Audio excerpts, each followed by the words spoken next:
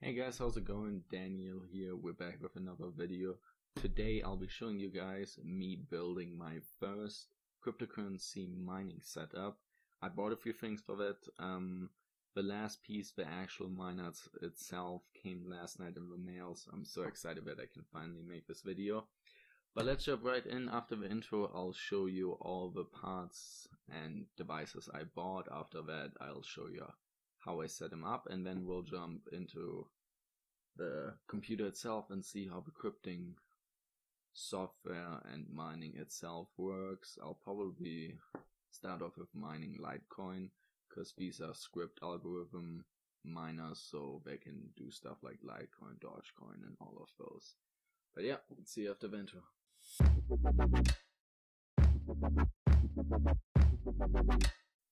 Okay, now the first things we'll be checking out is the computer. For this I chose my Raspberry Pi 3B+. I also did a checking out video about it. But basically I chose this because, I mean, it's a pretty inexpensive computer with only $30. And on top of that, I don't plan to do anything else with the device I would have to attach to this miner. So I thought this would be the perfect opportunity. And also, I don't know if it breaks, overheats, or something happens. It's not really that dramatic, but I did buy it with a kit, also with the heatsink expansion, all of that, so the CPU and stuff is a little bit better cooled, because I do plan on running these pretty often after I've set everything up, maybe like 12 hours a day or something like that. But yeah, so this is gonna be the first pass. Let's put it over here. The next thing, what are we gonna go with? Let's go with the miners. So I just opened this a few minutes ago, just wanted to check that everything is, that all of them are in here. But what I did, I went ahead and bought 6 Moonlander 2 by FutureBit. They are USB miners that, like I said, can do the script algorithm. Also they can, let's see, they can mine up to 5 hashes. So that's not too bad for getting started with it. The reason I didn't buy a really big one is because I wanted to ease myself into it and maybe mine a few different things and compare the difference.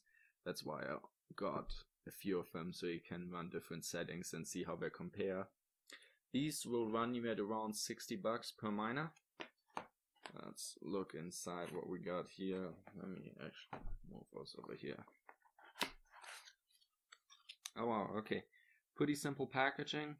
All you have a box, and here is your miner. There we go, FutureBit Moonlander 2. So it comes with a fan.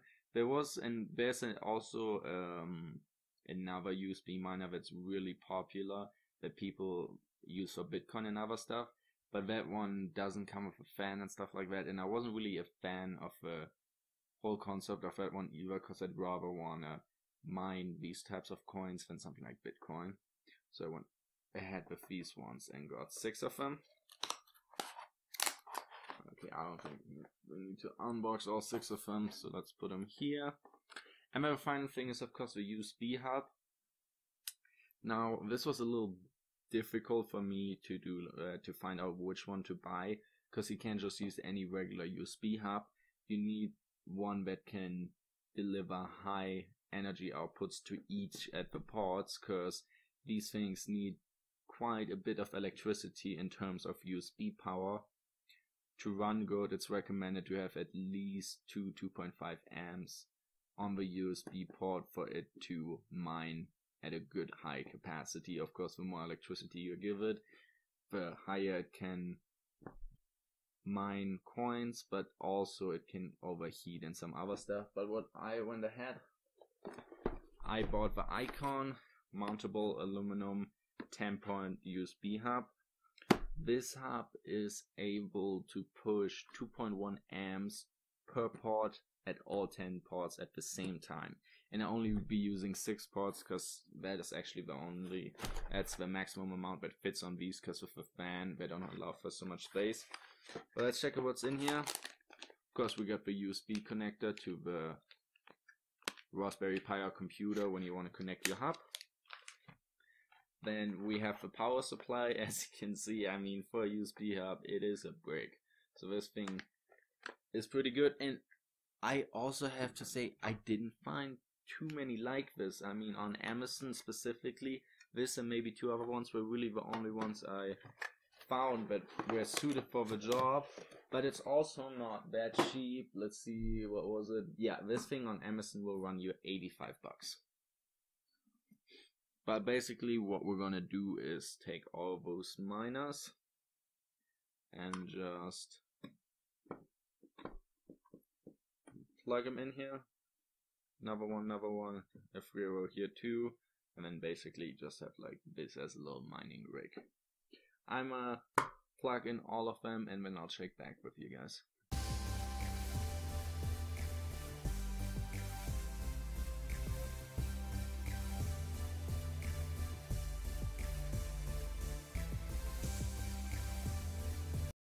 Alright, so here we have my little setup. I put it in a little room in my basement, and we basically just have 6 miners running with Raspberry Pi next to it. Everything is attached. The only cables you really need is the power supply for the USB hub, and then I connected the USB cable between the USB hub and the Raspberry Pi, and then just the micro USB that you need to charge the Raspberry Pi, and that's all you really need. If I want to change something or start the mining process, I just remote control into the Raspberry Pi, which I will show you after this. And now I will show you a little bit of footage with the sound on, because the can get a little bit noisy.